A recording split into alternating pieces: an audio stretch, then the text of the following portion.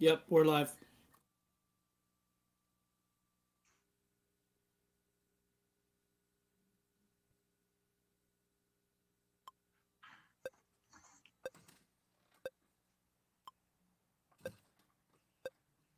Yeah, I've got to do a segment on this. This paint stripper, they now put on the front here that it's non-methylene chloride formula, and they put it across the front as if it's some miracle and it's non-methylene chloride formula. That's the whole problem with all these paint strippers. That's why they all suck, because they don't have methylene chloride in them anymore. So when people go to buy it in stores, depending on what state they live in, they need to look for one with methylene chloride in it. California, you can't get it. You can urinate and defecate in the streets of San Francisco. You can build a tent city for 15 blocks in Los Angeles, but I can't get good paint stripping. Go figure.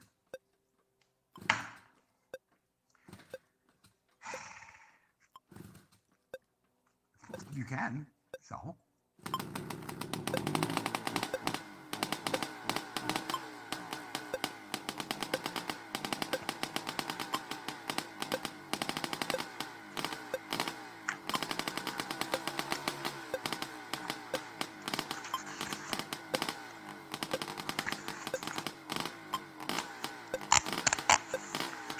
Got a cool poster inside this Racer X magazine.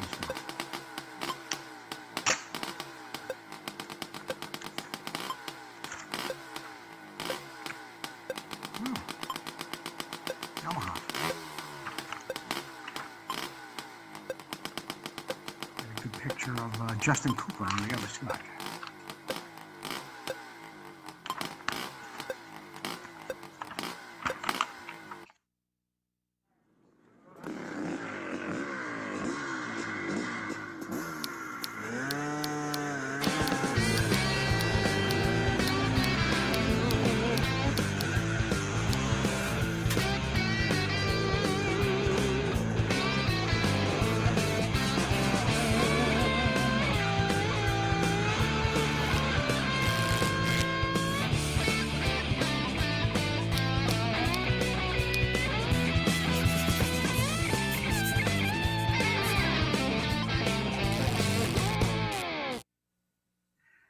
Good evening, everyone. Welcome to Vintage Motocross Q&A. I'm your host, Joe Abadi.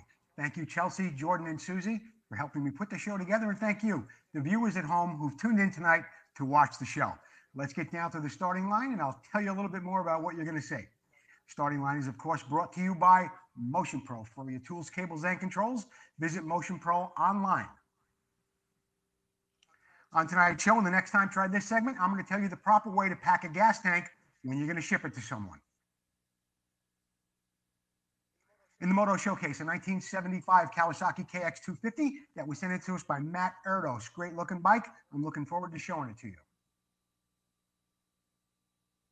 Here's the problem segment. We'll be talking about wheel bearings, sealed wheel bearings. Should you use them? Shouldn't you use them? We'll talk more about it in just a moment. In the What's It Worth segment, an original 1974 Hodaka Super Combat Wombat recently sold on eBay. You'll get a chance to put in your guesses on the price. It's coming up. In the announcements, we get a lot of announcements coming up later on in the show. There's a lot of racing going on in California and in other parts of the country as well, plus some other things we're going to be talking about there. Join us, or stay with us rather. We'll bring you those announcements later on in the show. Trivia returns tonight. Finding number 49. This book was sent to us by Keith Geisner. We've been giving them away on the first Wednesday of the month. We're going to be doing it again a little bit later on in the show. It's going to be a live call-in thing. I'll give you the question. Call in with the answer. Get yourself a book. Compliments of Keith Geisner. Finding number 49. Don't forget to share the show, whether you're on Facebook or you're on YouTube. Share it with your friends. Tell them come down and watch the show tonight. It's going to be a lot of action here. We're giving away stuff from AMSOIL. So if you're watching it on YouTube, don't forget to comment AMSOIL. We'll be giving away something there. We're giving away the book, and we've got a lot of other stuff going on in the show as well. Don't forget to subscribe to our YouTube channel. You can enjoy all the shows from Vintage Motocross Q&A in the past. Also, Vintage Motocross Radio. If you subscribe, you'll get a little alert like this, tells you when we're live. You sit down and you can enjoy the show. Vintage Motocross Q&A. How are the pros doing it? They're sitting back on their couch, watching it on their HD screen TVs, and they're commenting with their phones. That's how they're doing it.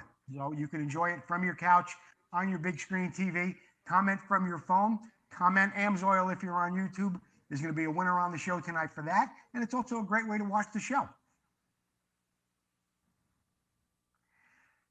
If you've got some questions, if you've got comments, if you've got bikes you want to get put on the Moto Showcase, please email them to me. You can inbox them to me at any time. I really look forward to your questions. It's one of my favorite parts of the show.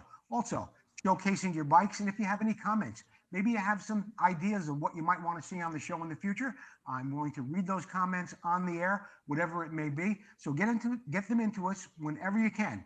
Inbox me at Vintage Motocross Q&A, and we'll be talking more about what you want to see, talk about your questions, we'll get you some answers, and showcase your bikes on the show as well.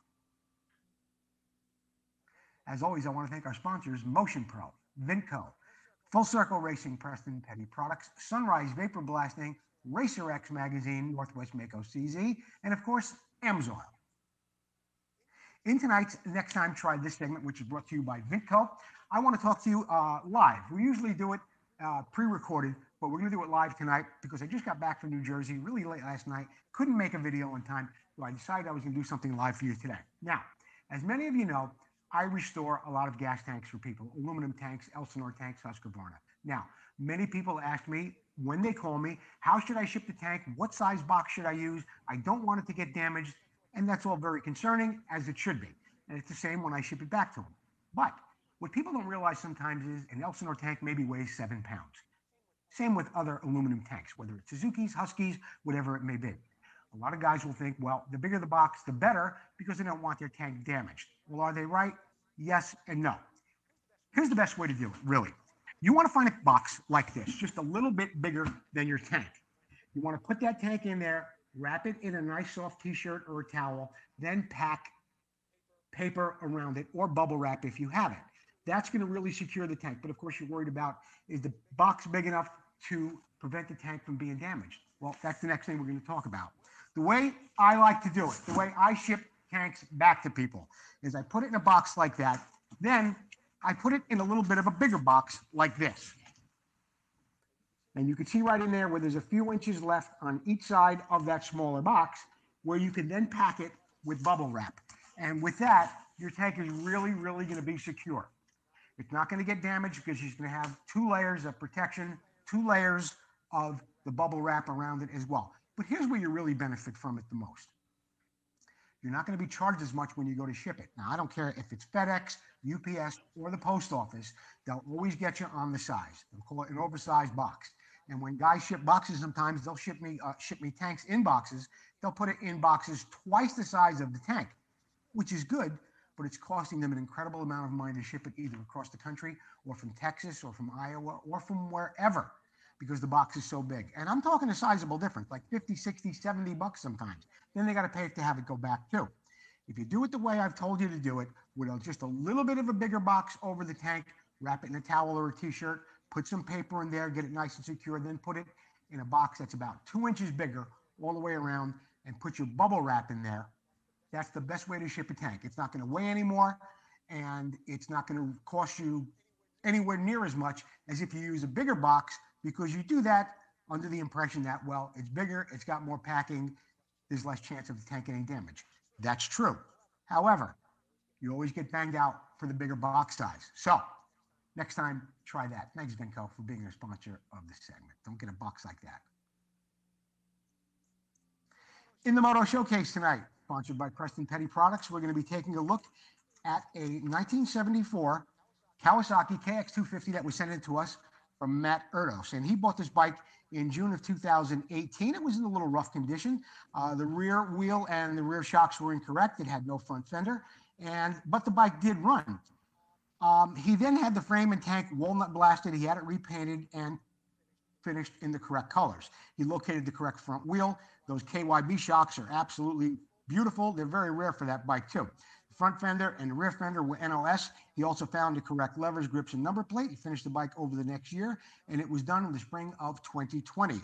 during my restoration, I found that there were many parts that were different from the 75 and 76 KX250s. If any of your viewers are thinking about restoring one of these bikes, I'd like to point out a few of those things to people that are selling and advertising or prospective buyers. And if you're buying parts for 74, 75, or 76 KXs, here are some that will and will not work. The seat pan of a is more shallow and different on a 75 and 76 than it is on a 74. The rear fender is shorter and may be different from the 75 and 76. The rear shocks are KYB hammerheads. 75 and 76 are more conventional shock. The front wheel hub is an old style. 75, 76 is conical. The airbox is different, has brass inserts that accommodate the screws on the side number plate ovals. The 75, 76 had number plates that fit over the airbox. The front fork lowers are different. The rear chain guide is a one-piece plastic unit. 75 and 76 is a three-piece metal and plastic unit. The expansion chamber has a trumpet style. On the 75 and 76, it has a small pickle end. The front fender has a metal mounting plate on the underside. Well, Matt Erdos, you gave us a lot of information on that 75 KX, 74 KX that you've restored, and you've done a beautiful job on it. And now people should be looking out when they go to the 75 and 76 models. If you're looking for parts for those, on some of those things, I really didn't know myself that they varied so much. So Matt Erdos, get me your mailing address, and I'm going to get you a nice gift in the mail for sending in a beautiful Kawasaki KX250 to us. Thanks, Matt. That segment, of course, is sponsored by Preston Petty Products. And whether you're looking for number plates, lights, fenders, plastic kits, grips, T-shirts, and hats, Preston Petty Products is the place you want to go. Catch them online on their website or on Facebook or on Instagram. Thank you, Paul and Patty Standard, for all you do. And another great feature that you have on your show are these dimensions that you give on your fenders. It's in a little bit of an alphabetical order sequence there, A, B, C, so on and so forth. You give the width, you give the length, you give how big the mounting plate is on top. And some guys are maybe running bikes with 18-inch front wheels on them. Some are running 21. Either way, when you go to buy a replacement fender for that bike, you're going to want to go to Preston Petty Products and check out the size and the dimensions to see exactly how that fender is going to fit your bike. Just another great reason to go over and check out PrestonPettyProducts.com. The legend continues. And here's the problem segment tonight. We're going to take a look at 3 or 4 of your questions that you sent in the past week or so. And I'm going to do my best to answer them and give some advice to you viewers at home. Jordan, what do we have up first? Greg Hodges, I recently saw a vintage Bultaco 125 sell for $18,000. Personally, I think this is insane, but I also think, being in the restoration business, I find these prices inspirational. But seriously, $18,000? Yeah, I know what bike you're talking about. We had a picture of it on the Vintage Motocross Buyers and Sellers Price Guide page, and here it is. The bike was outstanding, probably a concourse restoration in my opinion, and it did sell for $18,000. Was it worth it? I think this was the right job on not quite the right bike. Not that I'm taking anything away from the Bultaco, the Model 131 that this job was done on. It was a beautiful job, but I think it was maybe a little bit too far on the price. I think it was a reach for the buyer. Seller, of course, did phenomenally well. I also know that this bike was sold in a package with 5 or 6 other bikes. This one sold for $18,000. I know there were a few other bikes in that package that sold for a few thousand less than they were purchased for a few years ago. I know this for a fact because there was a bike that I sold to Greg Albertus, I believe his name is, and Mark Albertus, I'm sorry, and it was Mark Albertus who sold the bikes. So I know he bought a bike from me and sold it for $2,000 less, and then there's this Bultaco that went for $18,000. I think that was a stretch for that bike. But if a collector bought him, and it probably is a collector because he bought a half a dozen bikes from him, he probably stretched a little bit more on this Bultaco. I think it was a bit much. The bike was phenomenally done, no question about it. But hey, is it inspirational to me? Yes and no, because I've seen bikes sell for a lot of money where the job was not as nice as this. So those are the jobs that really annoy you, where a bike goes for above fair market value, but the job is not that nice. This one went above fair market value as well, but it was an exceptional job. Where will it top out? I don't know. Who do you blame? Buyer, the seller? There's always that conversation too. But that's my feelings on that. Mark Tom, I'm looking for a folding shift lever for my 1974 Honda CR250. Why is this such a rare bird to find? It is a rare bird to find in aluminum, but I found one right away. I went on Google and I searched around and I found that REMX or Remix or REMX, however he pronounces the name of that company, I'm not really sure. He actually has one. It is made of steel, but it does have a folding toe on it and it's $40. A lot of guys use the aluminum pedals because they bend easier, and the 74 CR250, one of the things that I've heard people say is they like to use an aluminum shift lever because it'll bend easy and not damage the transmission. I've heard pros and cons about that. I guess part of it is true, but many other bikes use aluminum shift levers as well. This one's available, but it's made of steel, $40, REMX. Thanks for the question, Greg. I hope that helps you. Josh Barron, a few weeks ago, you were talking about bearing grease, viscosity, etc. On the older off-road bikes, wouldn't a sealed bearing be best? I don't think it would, and I'll tell you why. Seal bearings are, I think, okay for certain street bikes, but there's a couple of things that disturb me about them. And one of the things is that you mentioned in the question, the grease viscosity. Now, what viscosity are you running in that bearing? What are you doing to make sure that bearing heats up well enough to move that grease around in there? When you have a sealed bearing, especially if it's sealed on both sides, you have no choice. And I don't know what grease they put in there. So what I would recommend is, if you really want a sealed bearing, but even this doesn't make a whole lot of sense, you can put a sealed bearing on one side, but then again, you're going to put the open end in toward the axle spacer, which is in the hub. Stuff is still going to get in there. I don't care if it's water or it's dirt, you're still going to have a problem with the bearing. In a picture right here, you could see where someone probably didn't maintain the bearing. It looked like it was sealed. It had that steel cap over it, and water still manages to get in there and do damage over time. I still recommend an open bearing both sides for an off-road bike like that. You should check them periodically.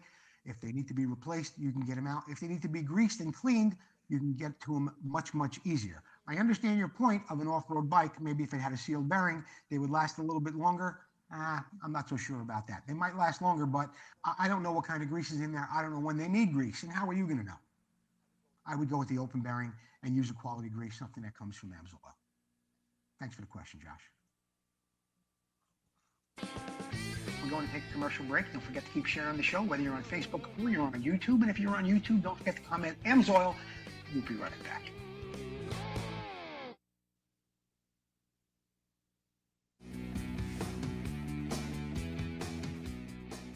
Hi, I'm Jeff with Motion Pro, introducing you to our latest digital tire pressure gauge today.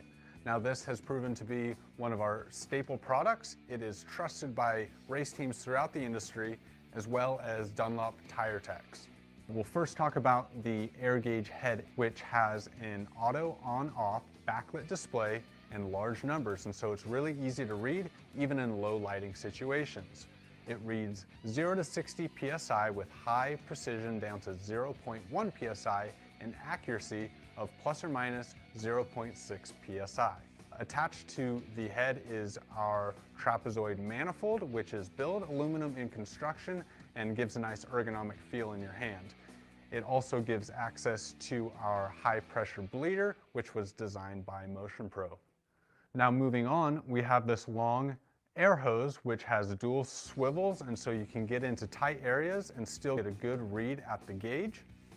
And at the end, now included, is our Pro air gauge chuck. It engages positively onto valve cores for extremely accurate readings. So go ahead and pick one up for yourself today. It's available from dealers nationwide.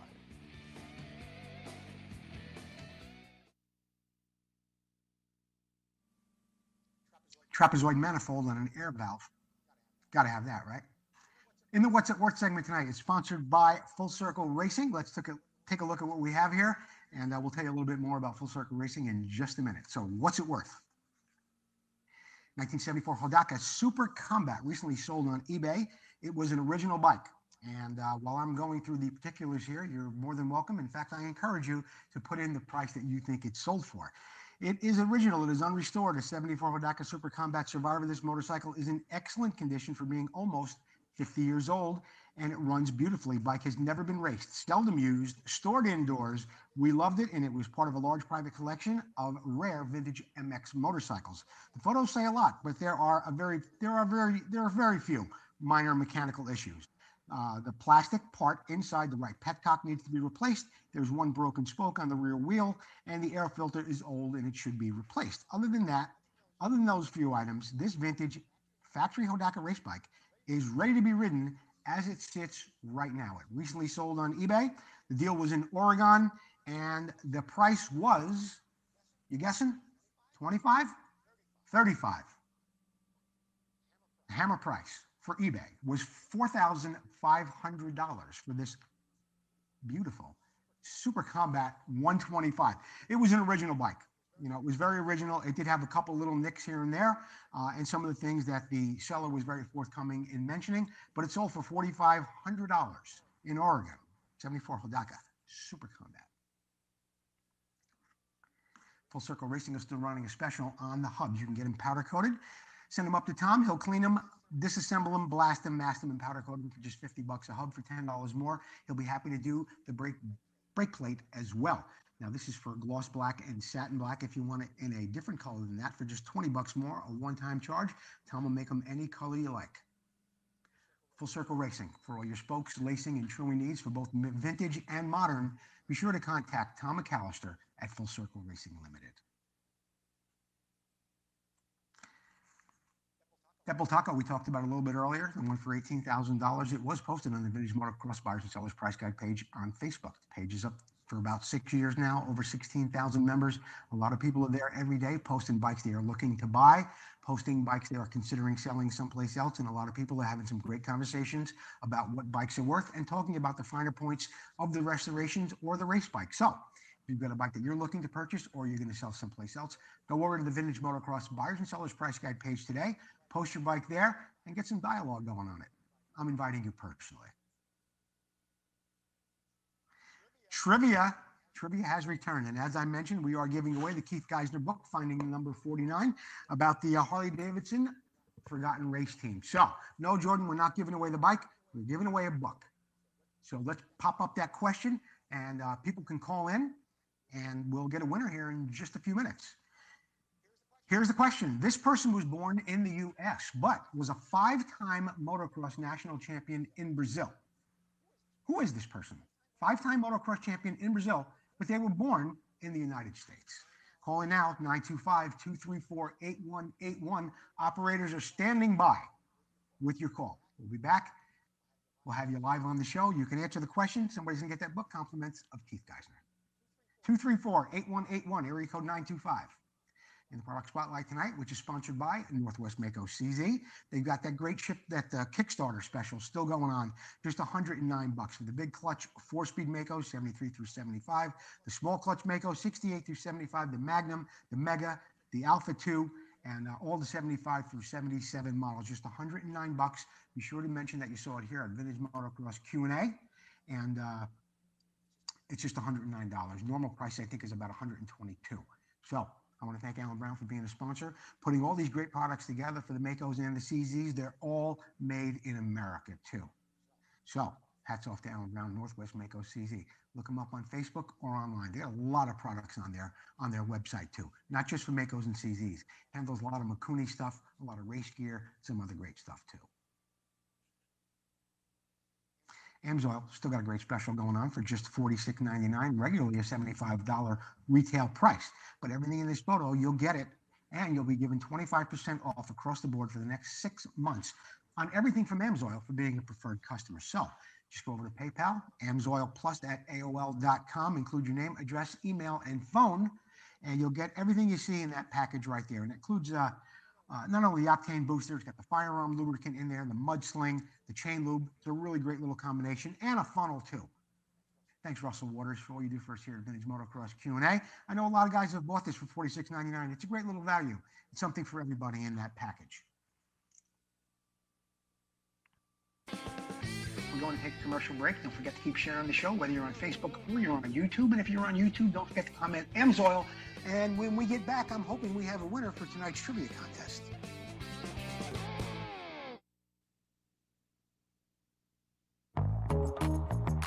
Classic and vintage dirt bikes are more than a hobby. It's not just about the ride. It's about the work that goes in. The work that keeps you connected to the ride. It's about bringing the bike back to life and doing it with your own hands. It's about the adrenaline and adventure. And when it comes to putting all the pieces together, only Vinco knows the bikes and parts the way you do. Vinco, keep the ride going.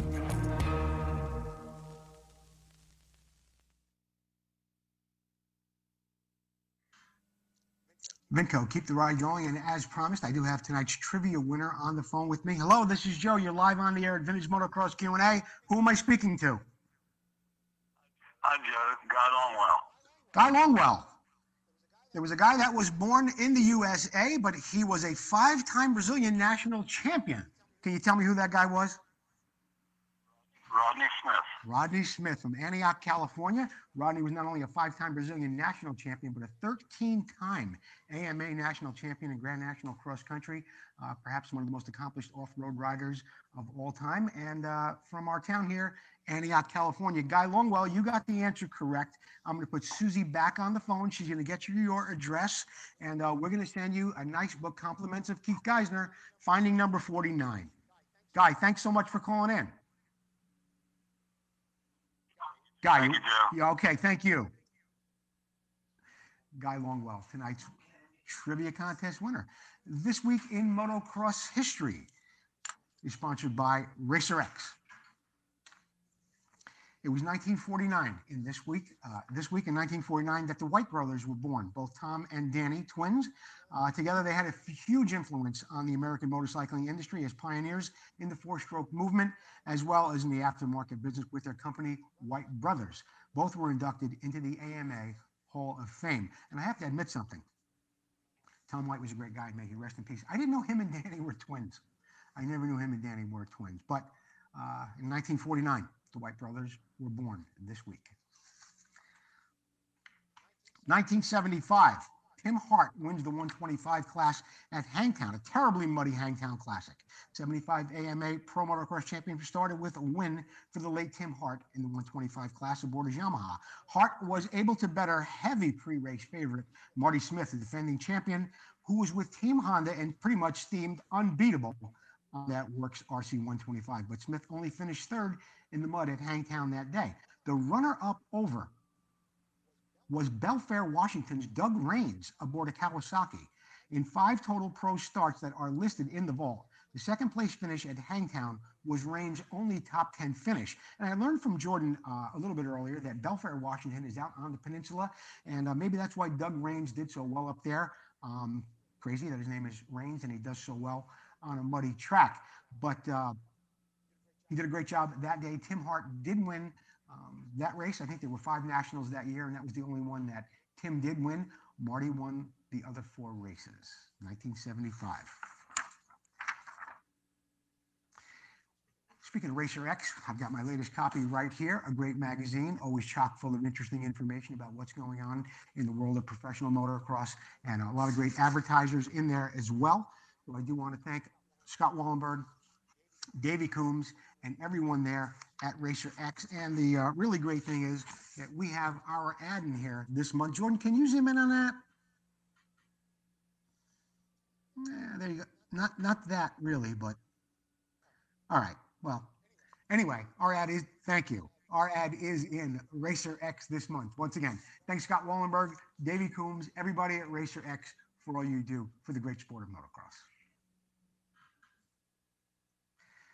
In the announcements tonight, and boy, do we have a lot of them. Jordan, what do we got up first?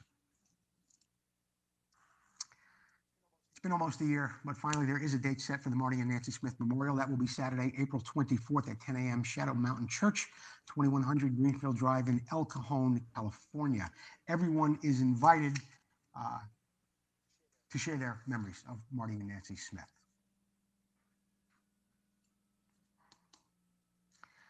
Our good friend Mark Hildebrand from Nightmare Racing is still having the battle of his life with COVID. He's been on a ventilator for nearly a month now. I do want everyone to keep Mark Hildebrand and his family, Lynn, his beautiful wife, and of course his daughter Ashlyn, who's been in constant contact with me regarding Mark's condition. Now, a lot of people may think that they're hearing some good news about it, but he's still fighting, and he's still fighting a hell of a battle. So please keep Mark in your prayers. There was a little video on Facebook today that did show him doing a little bit better, but Mark has a long way to go, and he's got a lot of friends out there that care about him. So please keep Lynn, Ashlyn, and Mark in your prayers. Mark Hildebrand, a good friend of mine, a personal friend for a long time. Vintage Motocross Radio. Well, we've been off the air a couple of weeks while I was out in New Jersey getting some food and sun, believe it or not, visiting my family, who I love very much. But in the next week or so, we'll have another interview up on Vintage Motocross Radio. Please stay tuned to find out who that will be. And don't forget, you can listen to it at any time. You don't have to be on Facebook or on YouTube, Spotify, Apple Podcast, Breaker, CastBox, you name it. We're on 9 different podcast stations at this time, and you can listen to almost all the videos and interviews that I've done through those podcasts. So stick around. We'll tell you more about who's going to be coming up on our next interview at Vintage Motocross Radio. The CZ World Championship is just around the corner. Big event up here in Northern California. The original CZ World Championship Committee, they're on it. The 21 CZ National is about to happen April 23rd, 24th, and 25th. 2 days of racing. You got the Robin Hanna thing coming up, the Memorial Cup there. Always a lot of guys come out for this event. And there's a sea of CZs like you've never seen in your life. And from what Jordan tells me, I've got one of the guys on the line, Tim Vasquez, who's going to tell me more about what's going on there at the CZ race. And I think he's going to give us a little walk around the shop too. Jordan, is Tim with us?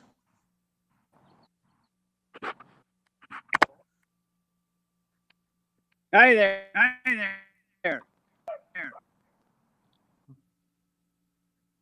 Tim, can you hear me? Well, if you can hear me, I've been going to the CZ race up there in Marysville for 2013. Every year, it's a race. It's just yeah, Jordan, he's breaking up. I can only hear every other word. I have no video.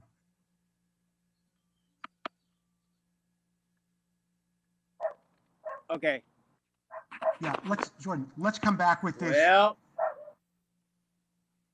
let's come back with this on the show before that race happens, and we'll get a good connection to Tim, and we'll have a video to go along with it.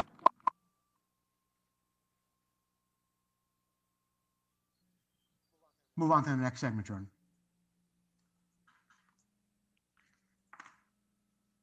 American Retrocross has a race coming up at Glen, Helen, round 4. That happens June 11th. That's going to be on the vet track at Glen, Helen. There's a lot of action going on down there on that weekend. So you got this going on June 11th on the vet track, American Retrocross. I know they've got a page on Facebook. I think they have a website too. Check them out online. Another race that's happening down there is we're doing the women's race too, Jordan, April 10th. There's a women's race presented by the Women's Motocross National Racing Team. That is, can't really see the fine print here, Jordan. But there will be classes, women warriors. There's a military and fire responder class, girls 60 cc's, 110 cc's. But I can't really see where this race is taking place. I'll post something up on the page tomorrow that tells you exactly where the race is. Okay, but it is a women's race. Now, here's another one that's happening April 11th, the same weekend as the American Retrocross race. Tammy and Ralph Greenhill put on a spectacular event down there. The Old School Scrambles race is happening April 11th, 2021. So it happens from 12 to 4 in the afternoon. Kids ride free, compliments of Rod Lake Racing. So you got the American Retrocross race on Saturday. You got Tammy and Ralph's Old School Scrambles race on Sunday. And a lot happening down there at Glen Helen. For all you veg guys, things are starting to open up and looking really rosy again. So plenty of things happening in Southern California for vintage racing. And April 17th and 18th, Pacific Northwest Vintage Motocross Riders, the Boise Inter Am. Scott Wallenberg's been talking about this a while. It's a big event. We had Brock Glover up there last year. Brad Lackey's been there in the past, and so many others. The race fees are for the first class are $30, second class $25, third class only $15. April 17th and 18th. There is a practice on Friday for just $20, and that runs from 10 to 3. So if you want to get up there on Thursday or early Friday morning, have a little shakedown run before the race on Saturday and Sunday, you should get in there early. Jordan Woodworth is going to be up there. Jordan's going to be up there with his Mako. I bet you Fritz Gunther might be going over there, and a couple other guys who I know watch the show too. So the Boise Inter-Am coming up April 17th and 18th. SoCal Vintage MX Classic is coming up too. That happens May 1st. Scott Burnworth is putting that race on. It's at Coahuila Creek. They are featuring the Mike Too Tall Bell tribute race as well. So that's Saturday, May 1st at Coahuila Creek. And then he's going to be running one in the fall as well. Saturday, October 16th, 2021. That will be at Glen, Helen Raceway. So go on Facebook, check out the SoCal Vintage MX Classic. Scott and Debbie Burnworth always doing so much for the vintage motocross community. Thanks, Scott, for all you do. And we're a sponsor of that race too. Well, I think that's it for the show tonight. I want to thank everybody who tuned in for Vintage Motocross Q&A. Thank you, George, Chelsea, Susie, for everybody who helped put the show together, and for you joining me at home. And wait, you know what I didn't do? I didn't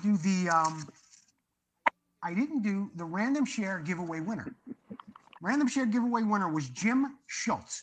Jim Schultz, you're the random share giveaway winner for the AMSOIL giveaway package.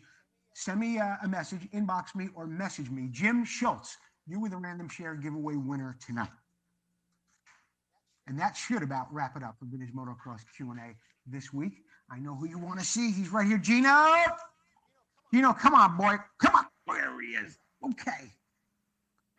I want to thank everybody for watching Vintage Motocross Q&A. Don't forget to tune in. Vintage Motocross Radio will tell you who's coming up as our next guest in the next week or so. And don't forget, keep sharing the show. Buy a hoodie, buy a t-shirt. Our product sponsors are also would appreciate your support. Thanks again for watching the show.